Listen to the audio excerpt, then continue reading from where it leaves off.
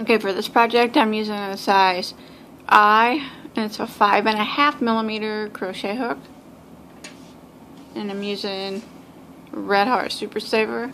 It's a worsted 4-ply acrylic, but you can definitely use any 4-ply yarn that you have. Okay, for this, I started out with a chain of 30. And you can definitely do yours bigger or smaller. But for this spike stitch, it needs to be done in multiples of 6 plus 5. And then you have to add one more for the base chain on the first row.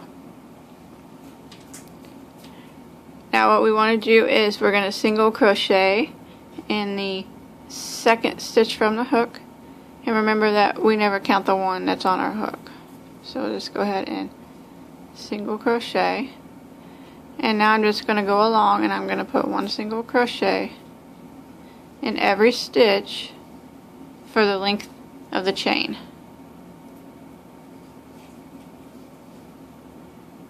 Just one in each stitch.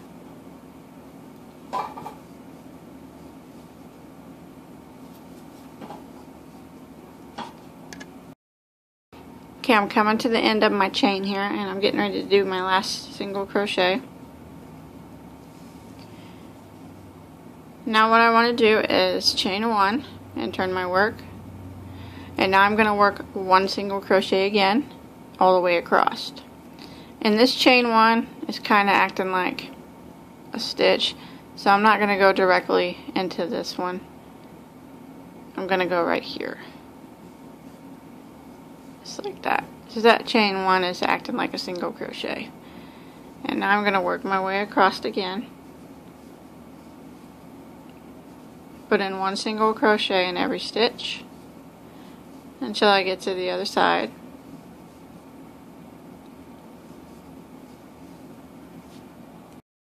Okay, once you get to the end of this row, what we want to do is chain 1 and turn again.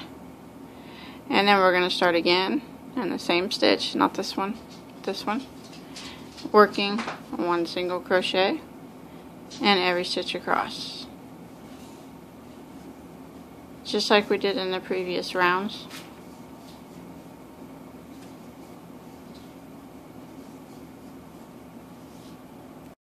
Coming up to the end of my third row of single crochet, and at the end, when you come to the end of every row, you want to make sure that you always go through the turn chain and do a single crochet. Otherwise it's going to make it look crooked and you're not going to have the right stitch count. So just like that.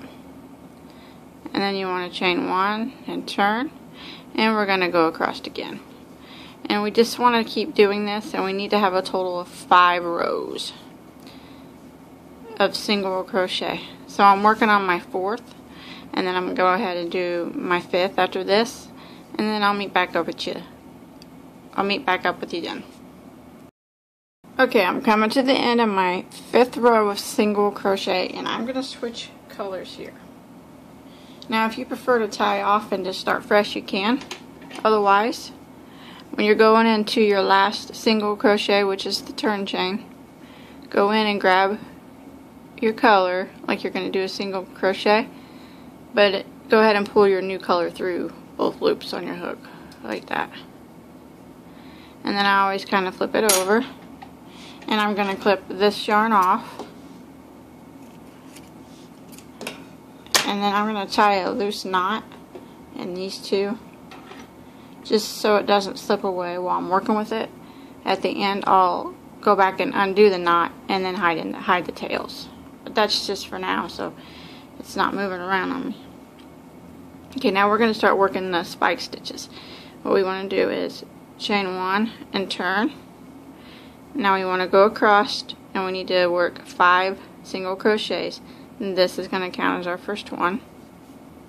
So that's 2, 3, 4, and 5.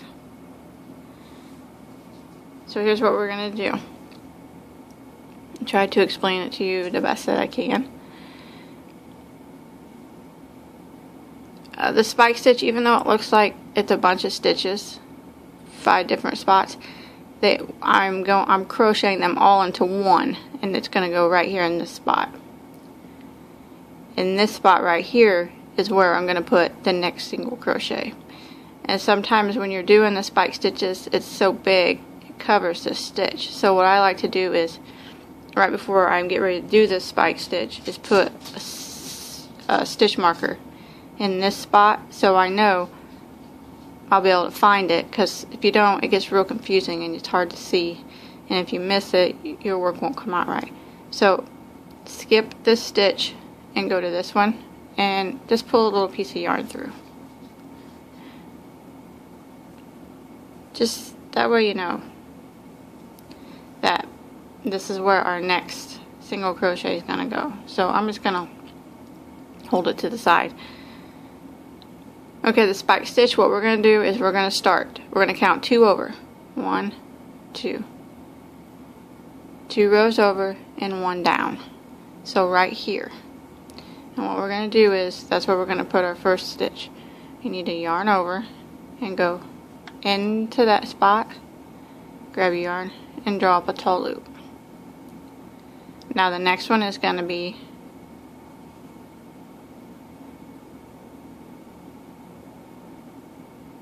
one down from this spot and then over 1.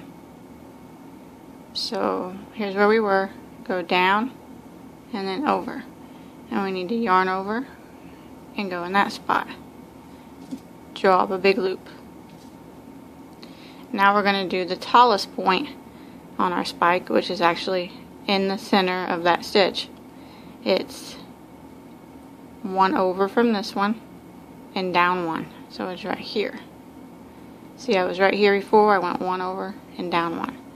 So I want to yarn over and go all the way into that stitch and draw a big loop.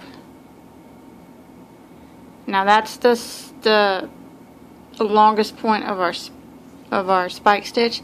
So now we need to start doing the short points again. So now from this one, we're going to go over 1, and now we're going to go up 1. So right here. It's actually going to be in the same row as this stitch. See? Right there. This one will be in the same row. So you yarn over and go through that. Draw up a big loop. And then from this one, we're going to go over 1 and up 1 right here. And it's going to be in the same row as your first one. And you can look and see that they're in the same row. So we need to yarn over and go through that one, draw up a loop, and it's going to be past your stitch with the stitch marker, and that's what it's supposed to be, because we started past these stitches over here. So you should have a total of 11 loops on your hook, and what you want to do is yarn over and go through all of them.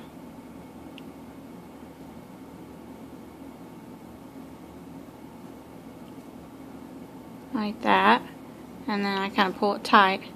Now don't chain to lock it. What we're going to do now is go ahead and directly single crochet into the stitch that has our stitch marker, and you see you'll have to pull these stitches over to find it.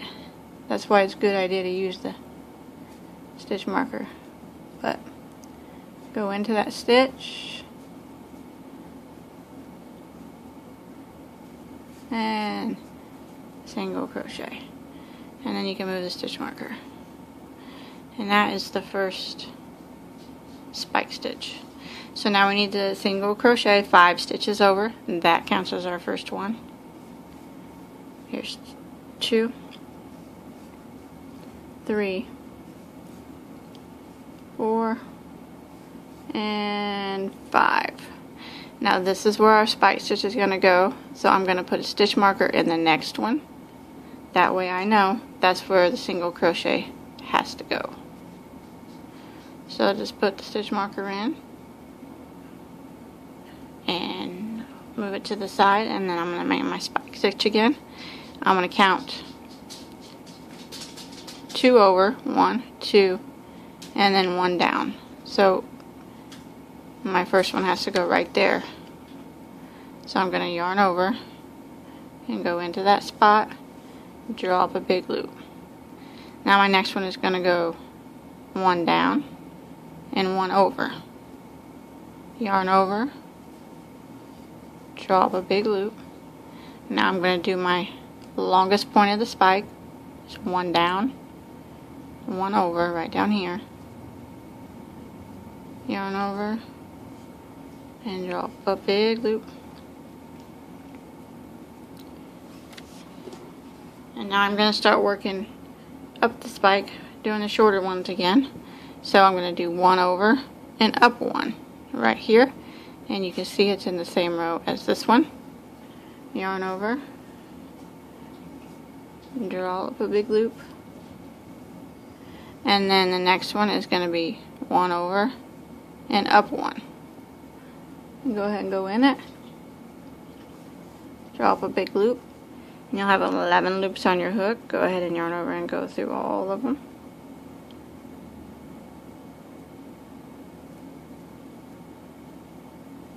Like that, and pull it tight. And now I have to scoot it over to find my stitch marker stitch, and go ahead and single crochet in that stitch marker stitch, just like that. And that counts as our first single crochet, and we need to do 5 more. So that was 1, there's 2, 3, 4, and 5. Now we need to do the spike again. So I'm going to go ahead and put a stitch marker. I'm going to skip this stitch and put a stitch marker here, so I know where my single crochet needs to go. And now I'm going to go ahead and work the spike. I'm going to count 2 stitches over and 1 down. I'm going to yarn over and go ahead and go into that stitch and drop a loop. I'm going to go down 1 and over 1. It's going to be my next loop. And now the longest point is down 1 and over 1. Should be right in the middle. Now I'm going to start going up. So I'm going to go over 1 and up 1.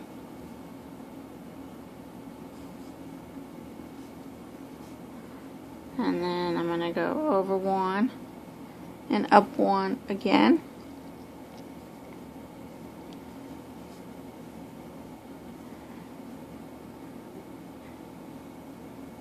And I got 11 loops. Go ahead and yarn over and go through all of them. Remember not to chain to lock, just go ahead and directly single crochet into the stitch that has the stitch marker. And that's going to count as our first single crochet. Now we need to do 5 more. So that's 2, 3, 4, and 5. And we're going to skip this one and put a stitch marker in that stitch.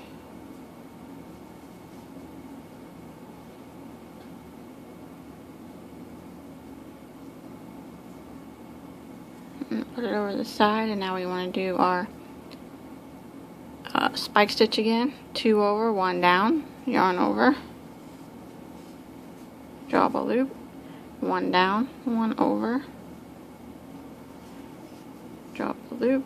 Now the longest one, 1 down, 1 over,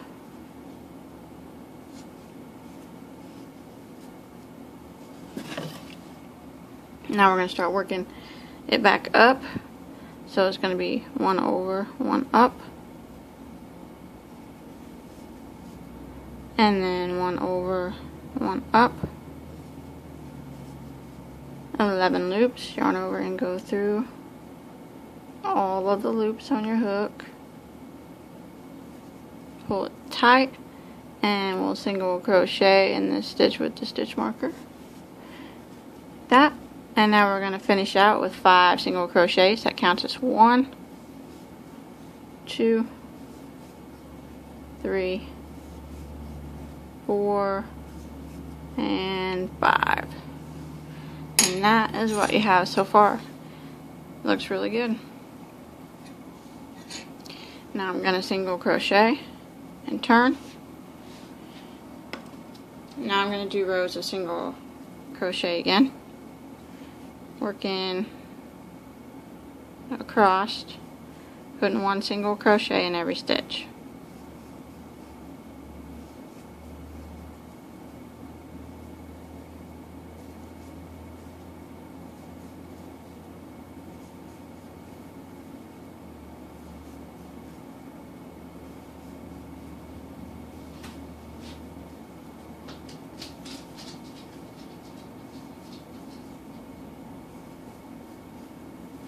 So I'm just going to work 5 rows of single crochet just like we did down here. I went ahead and finished my 5 rows, and it's 5 rows counting this row right here, counting the row with the spikes, so it's 5 total. And I went ahead and switched colors again at the end of this the 5th row. So now I want to chain 1 and turn, and now I'm going to be working these spike stitches again, and I'm sorry that the yarn is dark. You want to do 5 single crochets. That chain is counting as the first one, so that's 1, 2, 3, 4, and 5. Okay, if you want to get your stitch marker, skip that one and put stitch marker in the next stitch. And now we'll start over 2, down 1, yarn over, drop a loop, down 1 from there, and over 1, drop a loop. Our longest point is down 1 from there, and over 1, drop a big loop, start working up, over 1, up 1,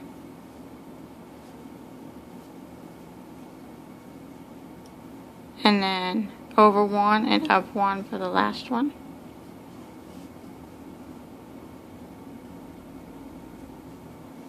Oops.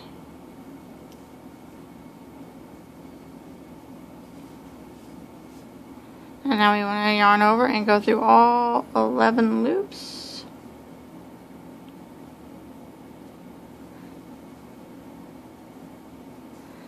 Pull it tight. And then without chaining to lock, we go straight and find the stitch with the stitch marker in it, which sometimes it gets lost underneath, and go ahead and single crochet in that. Don't get any of your loops from your, see how I got that loop in there? You don't want to do that. There, just get the, like that. And now we'll move the stitch marker, and we'll do 5 single crochet. So 1, 2, 3, 4, and 5.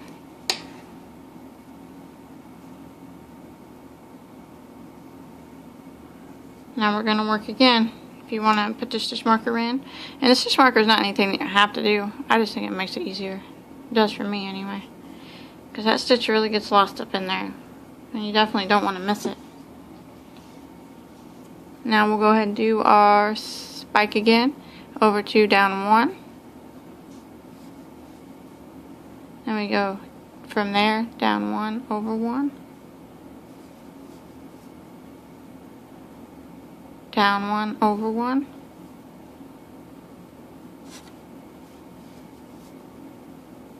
and then we go over 1, up 1, and then the last one is over 1, up 1, like that. 11 loops, yarn over and go through all 11, pull it tight. Find your stitch with the stitch marker, go in it, you can move the stitch marker, and single crochet, just like that. Now we need to do 5 single crochet. That's our first one. 2, 3, 4, 5 stitch marker, skip that one into this one.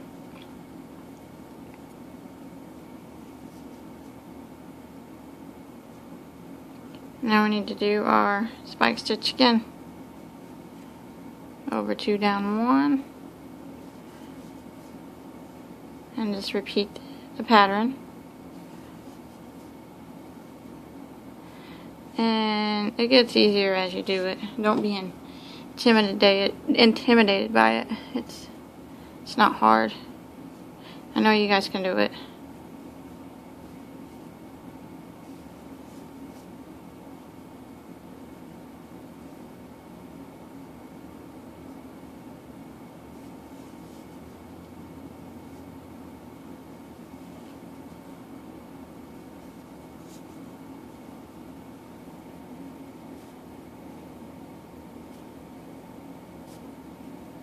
I think the hardest part is getting in this single crochet. It gets pretty tight in there.